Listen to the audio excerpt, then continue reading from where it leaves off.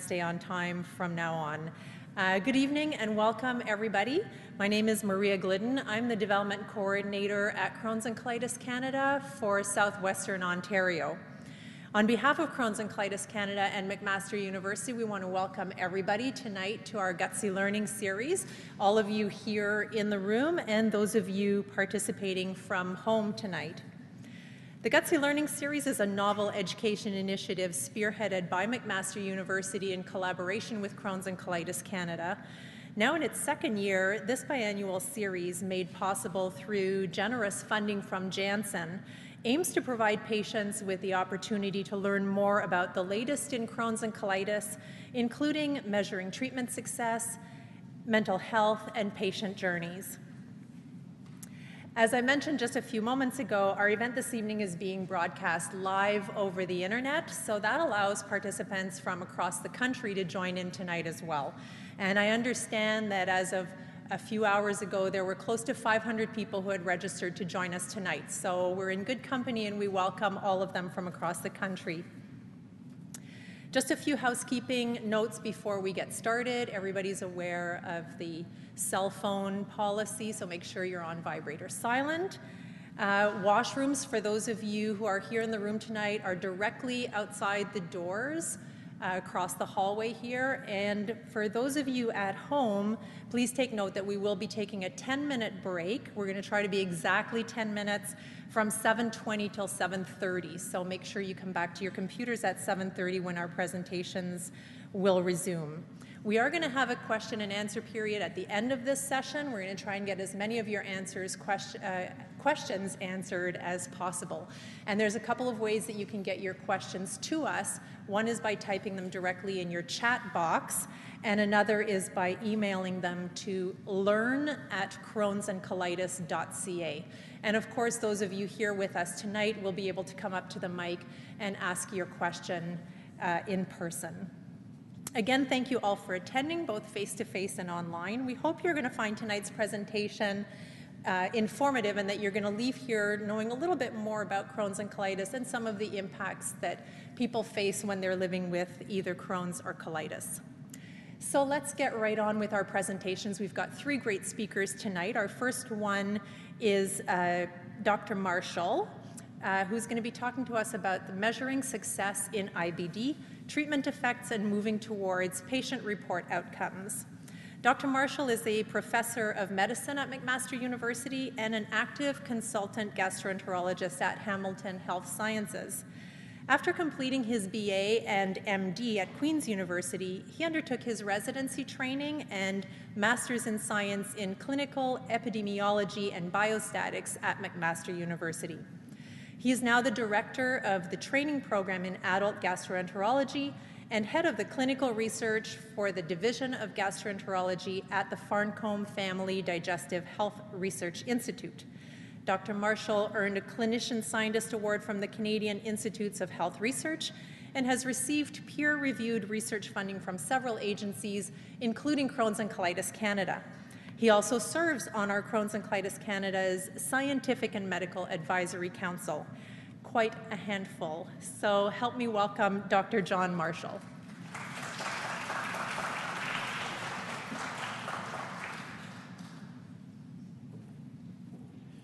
Great. Well, thanks very much for that very kind introduction. It's great to have this is our second in a series of Gutsy Learning series events. We hope this will be an ongoing series of events, and what we're trying to do is cover slightly different topics with each of our evening sessions. So some of you may have been here when we ran our first session in the fall. We have a slightly different set of topics tonight, and we'll be looking for suggestions for topics for future events. And any of you in the room and those of you online who have topics you'd like to see presented, we're certainly receptive to your suggestions. Now, last time I talked a little bit about medical therapy for inflammatory bowel disease, and so we're going to choose something a little different tonight, and we're going to be talking about measuring outcomes and measuring success in inflammatory bowel disease. It's an important topic for those of us involved in doing research in Crohn's and colitis, and hopefully it'll be relevant to all of you in the room as well. So we're talking about defining IBD outcomes. And at the end of the day, all of you as patients, family members, and all of us as healthcare providers too, I think have the same goal, that we want everybody to get better and stay better. That's really what we're aiming towards. But I think there is often a bit of a divide between those of you who are suffering with Crohn's and colitis and what you think of as success, and perhaps what healthcare community thinks of as success. And I'm hoping that over the course of this, there's some positive news that we may be moving in the right direction, so that what we look for in research is what you are seeking as an outcome of your care. So, patients think about things: I just want to get back to work, I want to live my life, I want to resume sports activities, want to be able to go out for dinner and enjoy a nice dinner out, I want to resume intimacy, I want to sleep well. And those are often kind of the top things in the minds of patients suffering. Whereas I think healthcare providers maybe look at some sort of cold hard statistics. Is there bleeding? Is there not? Are the blood tests becoming normal? Does your endoscopy start to look better? And maybe for some people, have you stopped calling your physician or your nurse practitioner? So no news is good news. And I don't know if that looks like me in the lower right, but perhaps that is me. So we want to try to make sure that our goals reflect your goals and vice versa. So, maybe we talk a little bit about what the goals are from our side as physicians, as nurses, and as people doing research and clinical trials. I'll just show you a typical outcome report from a clinical trial studying a medication for, in this case, Crohn's disease. In this case, it's infliximab, which is Remicade, but I could show you very similar graphs for every treatment that we have. So we kind of think about, different treatments, the placebo. So there's a red bar represents patients who are given the sham, a fake medication. And then the other 3 bars are patients who receive various doses of an active medication, which in this case was Remicade. And then what we measure, and going up the axis, is what proportion of patients went into remission with that treatment. And you can see that there was a dose of the medication, 5 milligrams per kilogram, that had the highest rate of success in getting people into remission, and that turns out to be the dose that we use routinely with Remicade now, and it's based on these kinds of observations. So we're looking at clinical remission after 2 weeks of treatment. And that phrase doesn't often resonate very well with patients, but that's what we look for in research. And you can see then that means a CDAI less than 150. So I'll just take you through what some of these acronyms mean, because if you're becoming a more informed patient, a more informed consumer, you're going to be reading through a lot of stuff that kind of has a little bit of scientific input as well. And I think you want to be a little savvy as to what some of the scientific jargon is referring to. So what do we mean by saying that a CDAI is less than 150 being a good outcome for a medication? Well, this CDAI is a Crohn's disease activity index. So this is something that's been around for, if you look at the date in the bottom, it's actually 40 years now since this instrument was introduced. And it's a way of measuring whether someone's Crohn's disease is active or not, and trying to get a number as to how active that Crohn's disease is. But man, is it complicated. So you can go down to what's in the yellow table. You got to have a 7-day diary reporting your bowel habit. You got to have a healthcare provider assessing you in terms of how well they think you are. Got to look at what medications you're using for diarrhea. Someone's got to examine your tummy. You've got to have a blood test to measure the blood counts. And you got to be weighed. And then you've got this list of other things that can happen at the bottom, like joint problems, eye problems, skin problems, all the things that can happen to people with Crohn's and colitis. And then you got to multiply all those things by different weights, and you come up with a number at the end of the day. That number is less than 150. That means you're in remission. 150 to 200. 220 means that you're mild. 220 to 450 means that you're moderate. And if it's over 450, it's severe. And it's a very messy system, really very controversial. But for most of the last few decades, this has been really the best that we've had for measuring outcomes.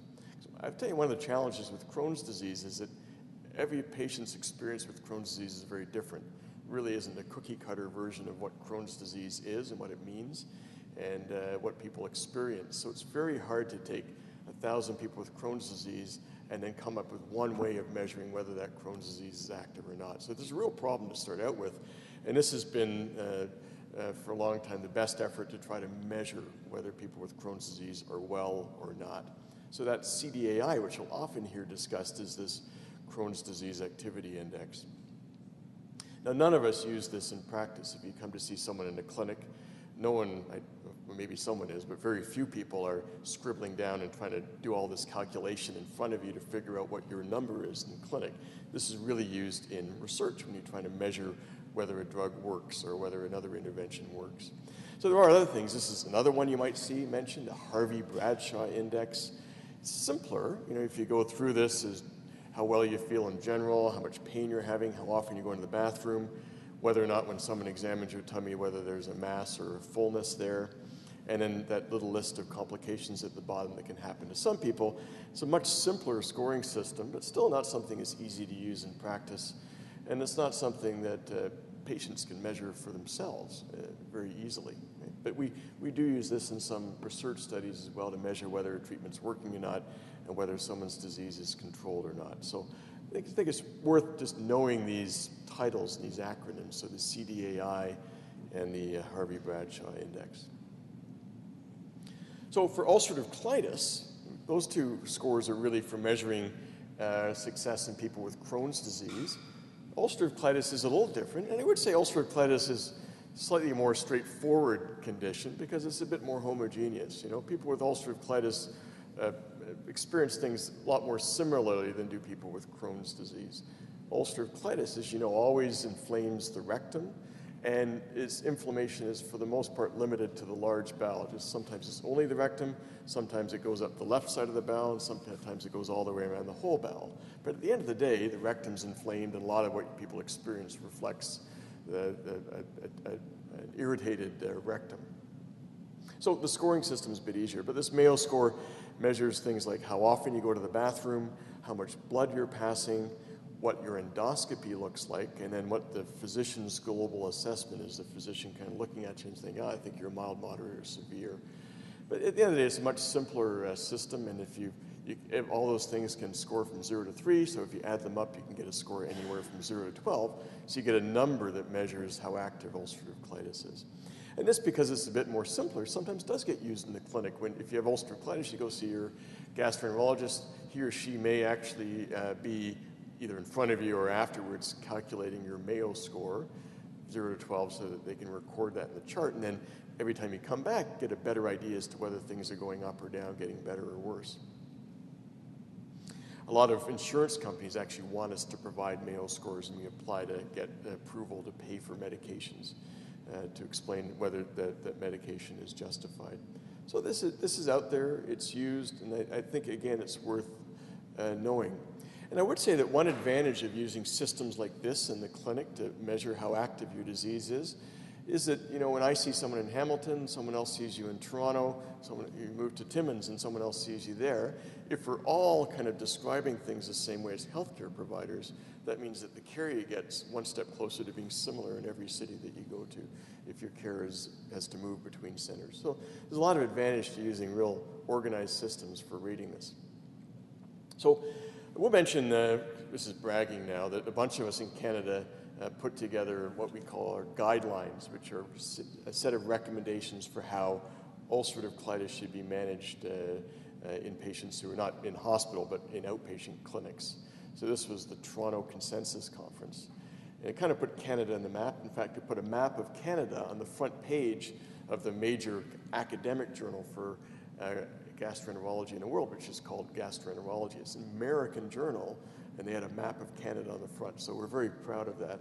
We're particularly impressed that the American editors chose to color the province of Alberta orange, and this was before the recent election, so they knew something was coming, perhaps. But this has actually attracted a lot of attention around the world about how we manage ulcerative colitis. I'm not going to go through that, but I will say that we, in that guideline statement, have actually declared what we think the goal of care in treating patients with ulcerative colitis is, and it's something we call a complete remission, which is not just that symptoms go away, but that the underlying inflammation of ulcerative colitis is under control. So that, for example, could mean that if you have another colonoscopy, that the colonoscopy looks better, if not normal, and that your symptoms have gone. So that's kind of raising the bar. So I will say, for the most part of the last few decades, the goal has been to get rid of symptoms. And we all want people to feel better, but we know that the symptoms aren't the only story, and if we don't control the underlying disease, you can suffer a flare again in the future. Symptoms may not remain controlled over the long term, and you may face higher rates of surgery even though you're feeling better. So we want you to feel better, but then we want to go one step further, actually make sure that we control the underlying disease. Kind of makes a lot of intuitive sense, but it's only in the last, say, decade that we've had the studies that really prove that it's important to do that. So the goal of treating ulcerative colitis is a durable, steroid-free complete remission. That is, we get you feeling better, we heal you up inside. This is done without requiring long-term steroids, and it is for the long term. It's a durable condition. So when we talk about complete remission, we talk about this phrase of mucosal healing. That's another endpoint in treating patients with Crohn's and colitis, and it's become a buzzword, at least in medical circles, over the last decade. And what does that mean? Well, mucosal healing really means that you return ulcerative colitis, which looks like this typically at colonoscopy, and Crohn's disease, which typically looks like this at colonoscopy, into a nice normal-looking colon. That's really what the idea of mucosal healing. Mucosa is a word for the inner lining of the bowel. It's a medical word for that. So if we heal the mucosa, we're healing the lining of the bowel and controlling the actual disease of ulcerative colitis and Crohn's disease. So we think that if we treat people to the point not just of feeling better, but of having this healing inside, that they're more likely to stay in remission for long term, and they're less likely to have surgery, less likely to end up in hospital, and probably less likely to develop colon cancer, which, as you know, can happen more commonly in people with Crohn's and colitis. So we do think this is an important goal of care. And again, this is another buzzword. If you're kind of perusing through this literature and looking at things online, you'll see that phrase mentioned, mucosal healing. I think it's important that you know what that means. So, because mucosal healing really, if we think that ulcerative colitis in particular is an inflammation of the lining of the bowel, if we control that, we've actually controlled the disease itself at its root. We think that that's a much better predictor of long-term success than just getting rid of symptoms. We do like to get rid of symptoms. I don't want to give the wrong message. Because we do think that mucosal healing, control of the disease, has a lower risk of relapse of symptoms down the road, lower risk of surgery, lower risk of being in hospital, lower risk of cancer, a lower risk of disability, so more ability, but less disability. And we'll come back to that concept at the end and realize there's a typo there. But also, we can save the system money. You know, if we're actually keeping people in a hospital, the healthcare system isn't spending as much looking after people. And that may justify some of the expense of some of the therapies for Crohn's and colitis if we know that we're actually saving money down the road by using less surgeons and less hospitals. But there's a dilemma here, right? We think that treating to this target, which is controlling the disease, controlling the inflammation, we think it's a good thing. Mucosal healing is a good thing for all the reasons I've just explained. The problem is that the tool to measure that, which is usually colonoscopy, isn't necessarily people's favorite experience. People don't like having colonoscopies. There are some that do, I can tell you that, but most people don't. Colonoscopies are expensive. We've got long waiting lists, and it's a precious resource. So it's one great way of measuring success and failure with treating Crohn's and colitis, but it does have some limitations. So we've got to be careful how and when we use it. So I will just mention that another test that is getting a lot of attention is this test called fecal calprotectin. Calprotectin is a chemical that is in the stool. It's fecal calprotectin. So this is analyzing a stool sample for the level of calprotectin. Calprotectin is something that's in white blood cells. So when white blood cells come to the bowel, inflame the lining of the bowel, and they eventually die, they've done their job, they break down, they release their contents, which include calprotectin. So the more calprotectin you have in the stool, the more white blood cells there are attacking the lining of the bowel, so that we can use the level of calprotectin to estimate how inflamed the bowel is. So if the calprotectin level is low or normal, that means that it's probably not inflamed. If it's high, it probably means it's inflamed and maybe the disease isn't well controlled. So it's another way as an alternative to colonoscopy to try to measure activity of disease. And this is just a graph from one of many studies showing that as colitis gets worse, these little pictures at the bottom are the levels of colitis in that Mayo score. the level of calprotectin gets higher. And there are lots of studies which have shown the same thing. So calprotectin, we're lucky in Hamilton because our hospital offers the calprotectin testing for free for any patients who are patients of the hospital. I think it's the only place in Canada where the hospital has agreed to do this. We're very grateful for this. So we use a lot of this in clinic, more so perhaps than people are able to at other centers. But there are some other ways to access calprotectin testing through some special pharmacies and also through some of the private labs. And some of the private labs certainly do it for money. It's available. But we think this is going to prove to be a very useful tool. It's nice because you can collect the sample. It doesn't have to be refrigerated. It can be stored at room temperature for a few days. It can be mailed through Canada Post legally. And so it's very easy to get samples shipped around. I will point out that there are various ways of collecting stool samples in a friendly way. This is a product out there just from the website that is a whole kit on how to collect a stool sample. No one likes doing this, so this is a relatively clean way of doing this. And I have no idea why the husband and wife here are arm in arm talking about the easy sampler technology, but I thought I'd show you that from the website. So it's a way you can take stool samples at home, ship them, and have them analyzed. And there's a lot of potential for fecal calprotectin. In Europe, people are looking at doing the assay at home. So there's a little kit where you can actually run the test at home, and there's a color readout on the kit. You can take a picture of that color readout with an iPhone or another smartphone and transmit the picture, then you get the result back. So you can do it at home and get the results back to you. So this may come to Canada at some point where you can actually monitor your disease activity at home directly and take more responsibility for your own care, become more engaged in your care. So we'll see if that actually goes anywhere. And so we talked about goals of care in inflammatory bowel disease, and I'll divulge my age by saying I graduated from high school in 1985. That was the era of Duran Duran, Rubik's Cubes, and big hair, all that. And we're really all about the symptoms. If you felt good, we're happy with that. And that was really true of managing Crohn's and colitis in 1985. But over time, other goals of care have become important. So we talk about limiting how much steroid people require for controlling their disease. We've talked about trying to avoid surgery versus using surgery at an early stage. We've talked about healing the mucosa already. And ultimately, what that's all aimed towards is limiting disability and giving patients with Crohn's and colitis as close to a normal quality and quantity of life as possible. And we hope that most patients with Crohn's and colitis can experience normal life in 2015. So another thing that came out of our guideline statement is how we assess patients. And I think we've tried to guide our colleagues to becoming more comprehensive about considering lots of things and making decisions about patients. So in the yellow there is disease activity. So are you mild, moderate to severe? What does your CDAI say? What does your Mayo score say? That's how active your disease is. But we really know, and we want to declare this in these guidelines, that we have to assess more than that. We have to look at how the disease is impacting people. Because you can have two people with the same number for scoring their disease who are affected very differently by their disease. Some people will be unable to work, unable to function socially in all kinds of ways, whereas other people seem to cope better with their disease. People who are disabled, we really want to get them better faster. It's people who are managing, maybe we can try a few things before we go up to stronger treatments. And so we have to consider impact.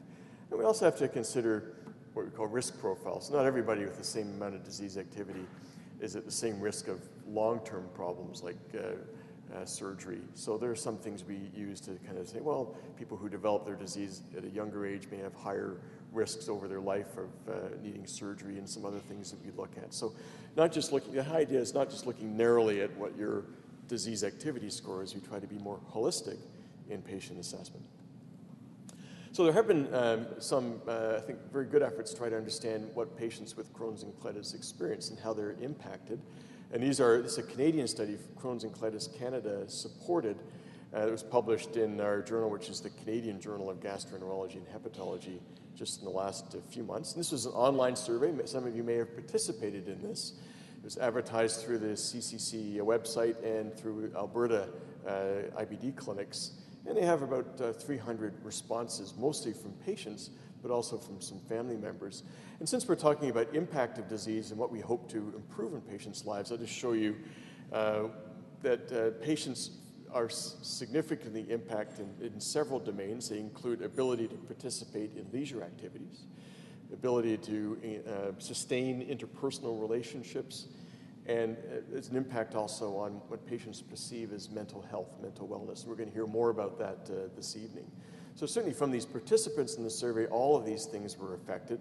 And in managing Crohn's and colitis, we shouldn't just be aiming to get bowel symptoms better. We have to look at the whole patient and try to get that whole patient better. And that's, I think, a message that we all need to listen to in our practices. There are some open-ended responses, so patients who did the survey could write extra comments at the end. And really some of the themes that came out of that was that IBD is an all-encompassing problem. It's not just the physical problems, there are social implications when people have chronic bowel disorders that I don't think there's not necessarily the sympathy that you'd like to see in the broader society. There certainly can be financial impacts when people limited in their ability to finish education and to engage fully in the workforce, and as well as other impacts. A lot of patients emphasize the psychological impact of living with IBD, physical impact, and some of the challenges with the lack of public understanding and sympathy towards the disease. And I think organizations like Crohn's and Colitis Canada really do a lot of good that way in promoting what the concerns are among patients and family members. So again, I just quickly, because I know we have to get on to some other speakers tonight, but another study, this is actually from Norway, itemizing what the dominant worries and concerns are among patients with IBD. And you can see, going through this list, it's not all about diarrhea and rectal bleeding. It's the financial challenge, which is interesting, is top of the list in Norway, the wealthiest country in the world. Patients with IBD see financial challenges as their biggest problem. And you go through its ability to achieve full potential. So I assume that means ability to reach the level of education that you want and what you want to do in the workforce and your personal life as well. And all these concerns, I think, are probably resonate with some of you in the room and listening online. It's a Canadian review from Jen Irvin, who's a colleague at St. Michael's Hospital in Toronto. These are most prevalent fears among patients with IBD. Will I have a normal life expectancy? Will I be able to have a family, keep a job, and do the normal things that people do? Big question is always, will my children get IBD? Will I ever need surgery? Will I get cancer? How will I know if I'm going to have a flare? Well, there's no good way to predict that, but from what I said, if we control the disease better, we can reduce that risk. What are the side effects of medication? What are the best treatments out there, and will I be able to afford them? Because a challenge in our system is that all our new promising medications typically come with a higher price tag related to the cost of developing new medications in 2015 and beyond. So these are common fears among patients with IBD. So we all see these pictures and ads. This is where you want to be. You want to be running through fields with a normal quality of life. But what does quality of life mean? Because that's actually a medically defined term. So quality of life is lots of things. Quality of life is a sort of a World Health Organization concept. If higher quality of life, it reflects lots of things. Psychology, stress, family support, education, spiritual support. But we're talking really about the top left, which is the health and safety component of quality of life. And so there is this concept of health-related quality of life. I mention that because that's another thing that gets measured in studies of new therapies for Crohn's and colitis. We actually measure health-related quality of life. And really what that is the end result, what's the effect of a medical condition and its treatment on a patient's ability to function. It's by definition a subjective thing. It measures lots of different dimensions of what function is, things like physical function, mental, emotional, and social function. And at the end of the day, often these are survey instruments coming up with a number that measures what your quality of life is related to healthcare. And there are some generic things that measure quality of life in people with all kinds of different conditions, but there are also very disease-specific things that capture some of the nuances, some of the specific problems that arise from conditions like IBD. Again, not to go through this in detail, but there is such an instrument for Crohn's and colitis called the IBD-Q. This is actually a McMaster product that was generated from colleagues here. I had nothing to do with it, but it was generated from colleagues here at McMaster. And this is measured in clinical trials. It's a survey that comes up with a score. It can go anywhere from 23 to 224. And most clinical trials in IBD now use this as another measure of success. So we look to see whether those disease activity scores get better, but also whether quality of life gets better, because we think that this is one step closer to measuring what's important in patients. And this is just an example from Sweden, some more Scandinavian data showing that, normal people in all these different measures are in black, and patients with Crohn's and colitis are generally lower in their quality of life. And I won't go through the details of that. So we've learned that we should listen to patients. It's not a novel concept, but something that I think healthcare systems need to be reminded of frequently, because we can get very wrapped up in what we think is important, but we do have to listen to patients. And I'll just point out in the last few slides that there is movement afoot to listen to patients more systematically. And the Food and Drug Administration in the States, the FDA, which is the obviously body that approves drugs for sale in the United States, but also has a lot of input into how these new medications are studied and how you measure success in clinical trials of new therapy. And they're actually officially moving away from some of these complicated things like that CDAI that I showed you at the beginning. And that's where this idea of patient-reported outcomes comes in, PROs. That's something that's all through our literature right now. And so what we think the FDA is going to move towards is measuring what we call patient-reported outcomes, as well as something that actually measures whether the disease is controlled or not. One of those objective measures like endoscopy, maybe something like fecal calprotectin. So two things, patient-reported outcomes and objective measure of inflammation. And patient-reported outcomes are really where you get the information about whether something's working or not directly from the patient. Makes a lot of sense. And there are all sorts of different surveys, and I won't go through the details of these instruments listed at the bottom, ways you can just ask patients, are you feeling better or not? But more than that, just going through a series of questions that don't rely on lab tests and physical examinations, but take those answers directly from patients. So I think this is part validation of the fact that we've drifted a little bit away from what's important to some of our patients. And I think that the regulatory authorities are coming back to what I hope you consider an important measure of success or failure. Lastly, there is a large group around the world trying to develop a way of measuring disability of people with Crohn's and colitis in a more organized and systematic way. And so there is this disability index for inflammatory bowel disease, which people listed at the bottom have contributed to, some very prominent names from experts in IBD around the world.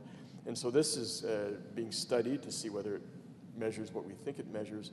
So we'll have a way in clinic to actually measure your level of disability, give a number. And that sounds kind of dry, but it could become very useful in capturing how Crohn's truly impacts on people's lives, perhaps for arguing for better, more sympathy among insurance companies, among drug reimbursement programs, among government agencies for measuring that, look, people are really affected by this. And so I think it will do a lot for promoting the experiences of patients with Crohn's and colitis so we can get more resources. That just shows you what's in that survey. And I don't propose to go through all of that. So I think just to summarize, I would come back to say that the treatment of inflammatory bowel disease has improved substantially over the last 20 years. And what I've seen since 30 since 1985. But since I sort of entered the medical profession, I've seen a huge change in what people can expect with Crohn's and colitis, and that's very encouraging.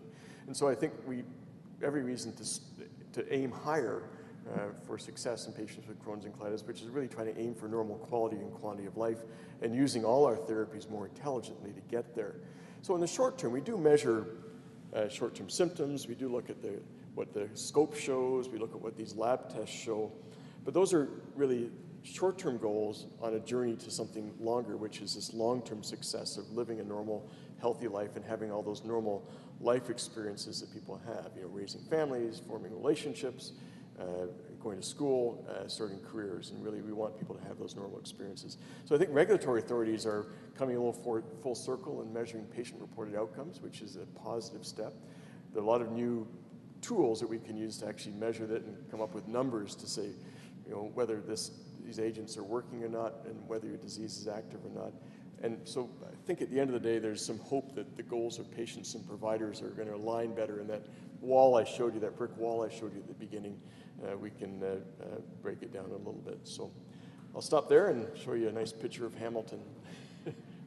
And I guess next speaker and questions at the end. So great, thanks very much.